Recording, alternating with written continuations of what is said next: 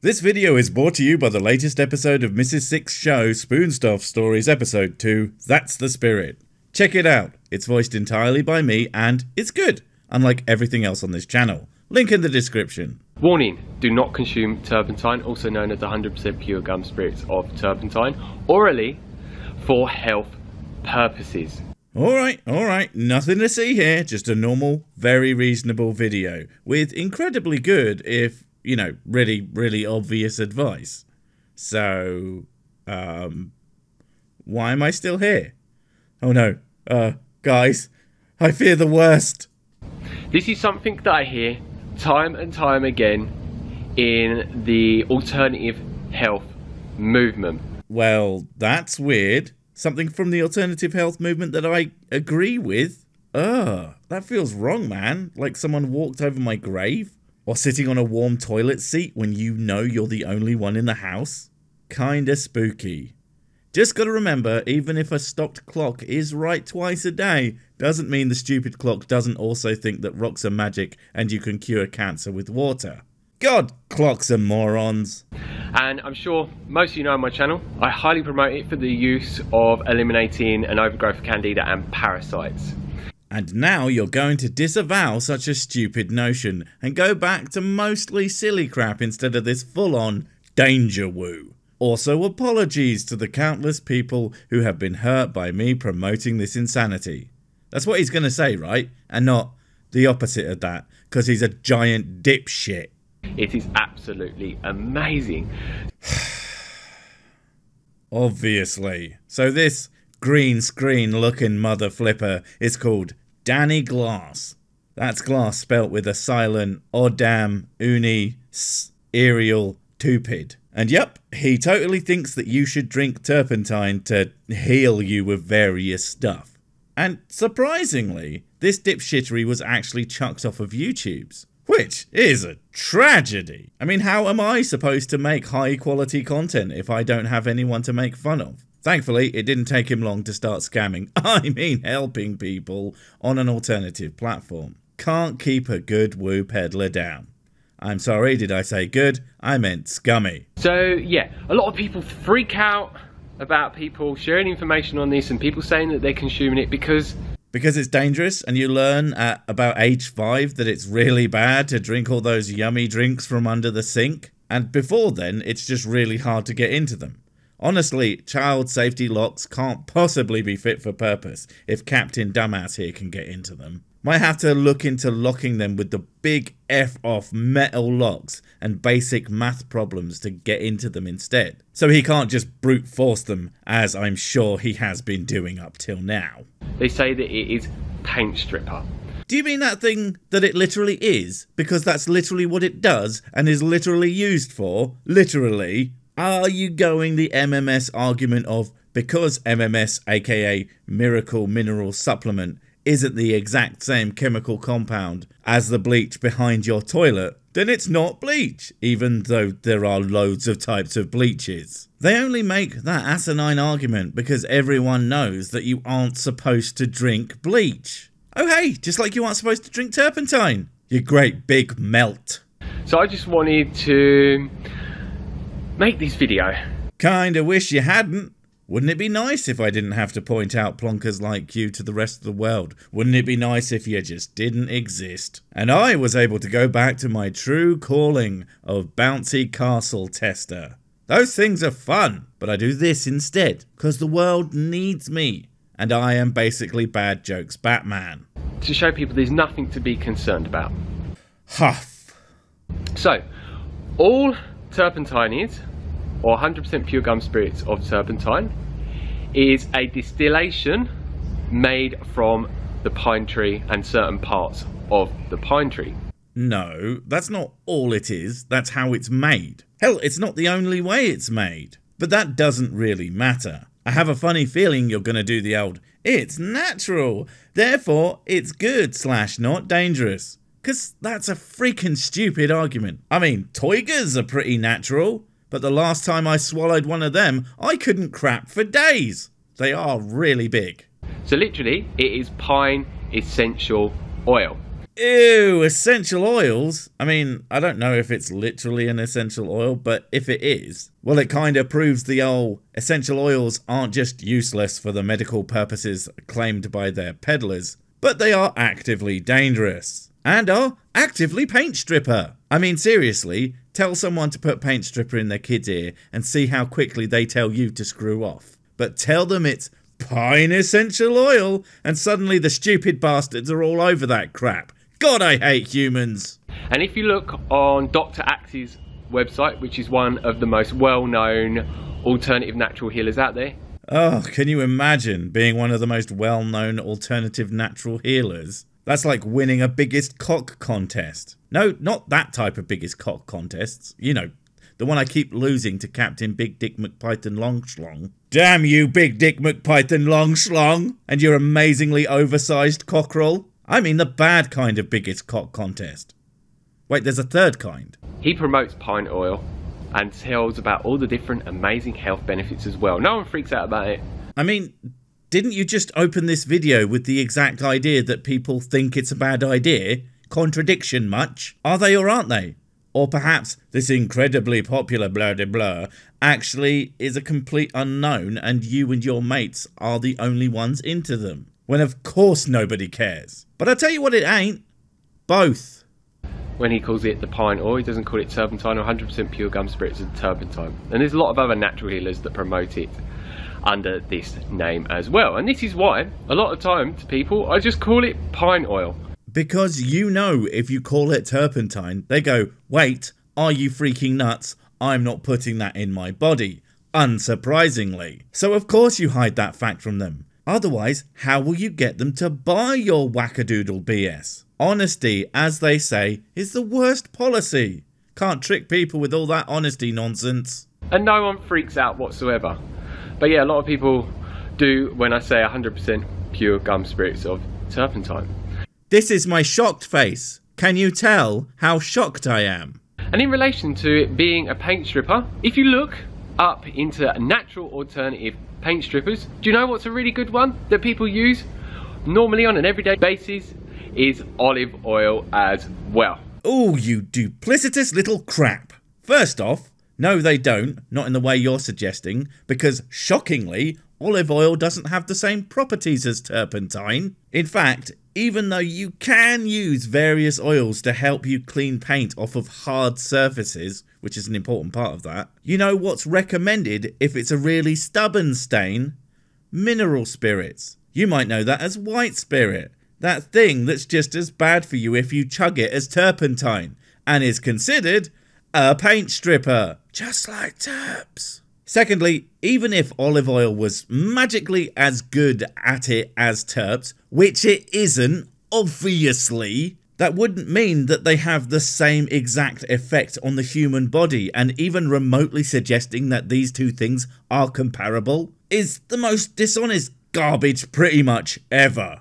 But no one is freaking out about that, and olive oil is actually really bad for you, and a lot of olive oil on the market is actually cut with other toxic oils as well. Olive oil is bad for you, therefore drink turpentine. I don't even know where to start with that. That you think that that is some kind of meaningful rebuttal to anything is simply amazing in itself, but like I said, they aren't even remotely comparable. I mean, one of them is food, for God's sake. There's a reason you see a lot of dishes with olive oil in it, and a grand total of frig all with turpentine in it. I wonder what that reason might be. And yeah, everyone is using it widely on an everyday basis. Well, the majority of people, especially in Western society. People use butter every day, so obviously they should drink petrol. People often eat pizza. Therefore, car tyres are health food. This is so irrelevant, it's actually making me physically sweat from my brain, and I'm pretty sure it's not supposed to do that. I mean, there's liquid coming out of my ears, so I assume that that's just the sweat. Oh, wait, never mind. It's just blood. So just due to these two reasons, like, it just makes complete sense.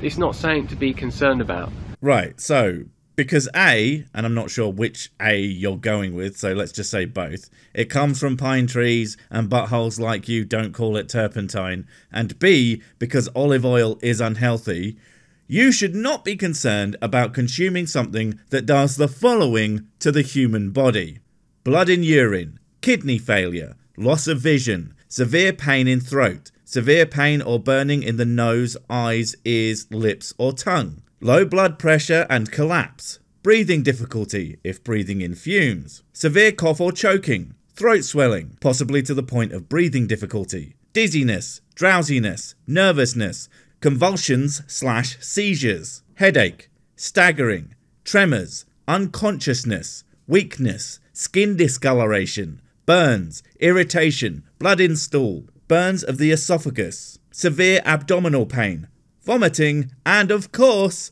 vomiting blood. Now, remind me exactly which of those does olive oil tend to cause on a regular basis?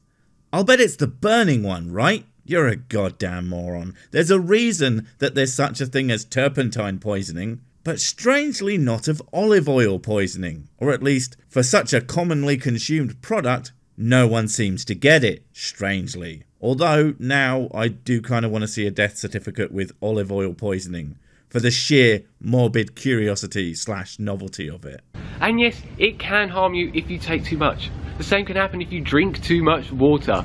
Yes, but the amounts needed are vastly different. You need to drink litres and litres of water in a short amount of time to reach what is called water intoxication, which, by the way, has a fraction of the symptoms of turpentine poisoning, and the amount of turpentine needed to cause poisoning, well, it ain't litres over a short period of time, I tell you that for free. So this is why you follow the specific protocols so it does not go wrong. Or, crazy idea, but just bear with me, don't drink turpentine, like at all, 'cause it's poisonous, and not the fun kind of poisonous like delicious whiskey, but the bad kind like, well, not whiskey.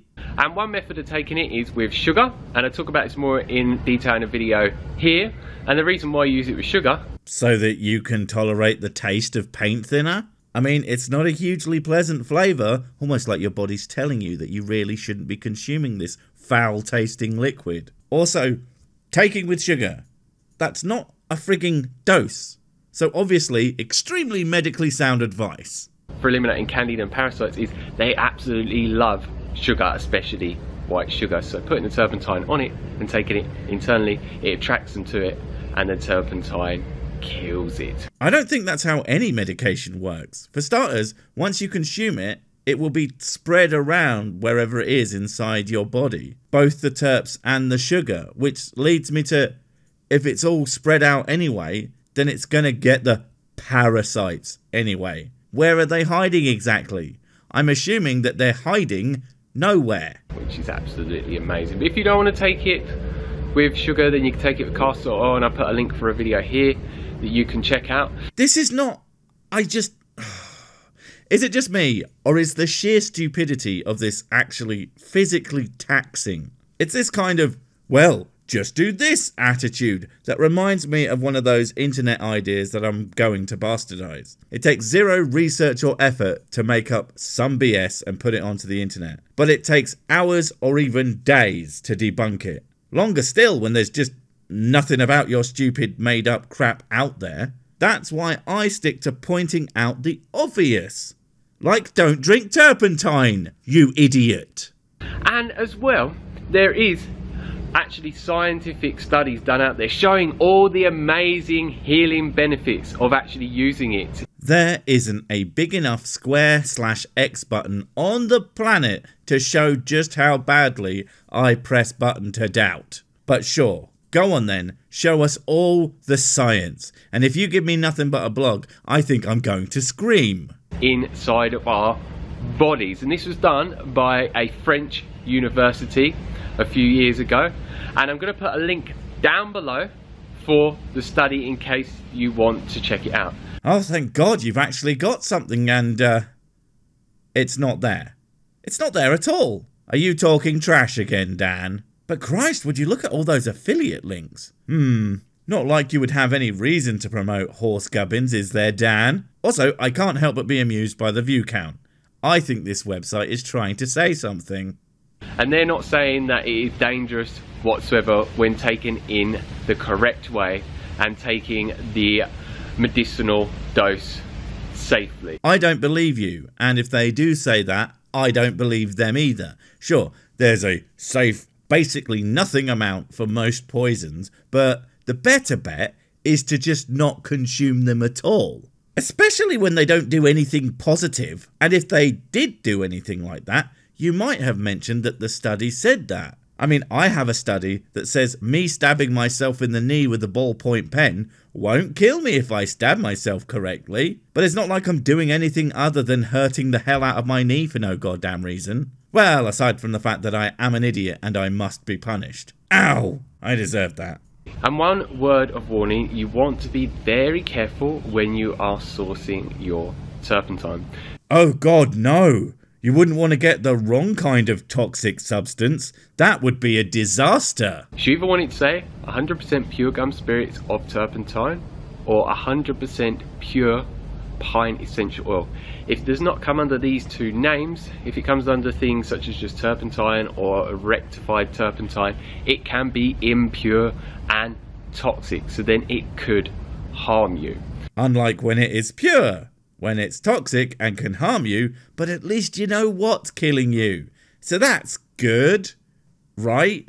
So you really want to make sure you're getting it from a reputable supplier, and I'm going to put a link down below. Yup, make sure you get it from a reputable hardware store, where one should be getting all of their medical supplies, like a nail gun to close those pesky open wounds, or a bath towel rail to splint those annoying shattered bones, or a drill to dig out that worthless brain, as you clearly aren't using it and it'll just get in the way. Best to just get rid of it now before it hurts anyone else, right? Wait, before you go, I have something super important to tell you. It's life or death. It will change everything forever. Nope, wait, it's gone.